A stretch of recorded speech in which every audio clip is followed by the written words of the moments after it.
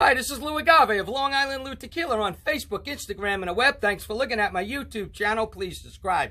Today, you can't take it with you. Guys, the Lighthouse series, Cabo, Wabo, when Sammy Hagar was in the game. Now, this, according to Cabo Master, Daryl Speaker, this is a third generation, but second Lighthouse series bottle. Now, there was a first Mexican original Lighthouse version, which I don't think came to the U.S. Then there was the nice colored label before this, and this is now what they're calling the second Lighthouse series. Okay, you can see the Lighthouse, see? And then what happened was, it went after this to what they call the Agave Foil series. You know, and now they're at NOM 1440, and they're using the column still, and you could just forget about that. So this is when Cabo was really good. Now they had 6 distilleries. 6. You believe that? Okay, so this guy was like the second or third distillery they were at. And this is NOM 1467, okay? So that's the one we got here. We have NOM 1467, and it's looking like it was made way back in the early to mid 2000s, okay? So I'm going to open this up right on camera today. I've never had this exact version, okay, of Cabo Wabo. Never before. So we're going to check it out, and we're going to see what it's like, okay? We'll do it just for you, and let's do this right on camera, okay? I've been looking at the bottle for a while, and you can't take it with you, so what the hell? All right, here we go. And the cork broke.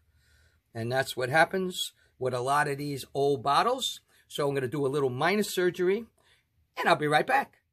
Okay, so just by using a little gadget like this, I was able to get most of it out, but totally disintegrated. I mean, this thing is just old. But I got most of it out.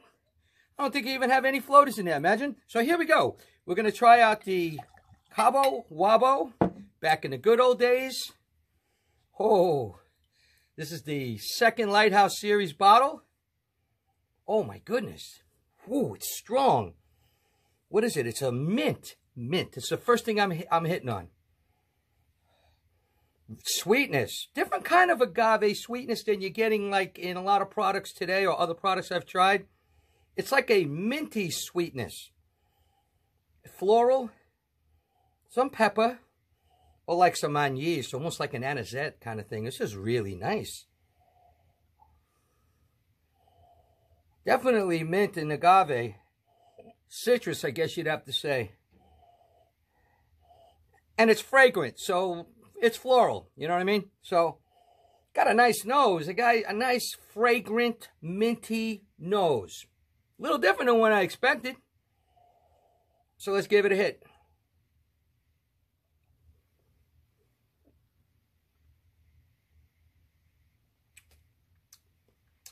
Nice. Nice. Some spice. Some citrus. Minty. Sweet. Maybe even a little vanilla. Oh, wow, that smell. The nose is, to me, the king over the taste. The nose is the prevalent one.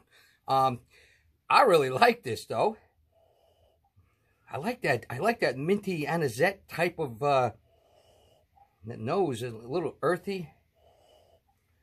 Really nice. I mean, something like this on Tequila Matchmaker, this NOM now, remember we're rating NOM 1467.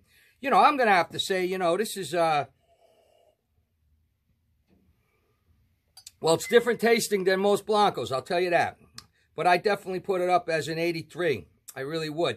You know, I've been getting messages from a guy called Esteban Martinez. Seems like a nice fella. He's been asking me to do reviews on this bottle. He's got a bunch of them. So, it was my pleasure to do that. And, yeah, it's really unique. So, you can't take it with you? This is Cabo Wabo, Lighthouse, and you have a great day. Lou Agave from Long Island Lou Tequila.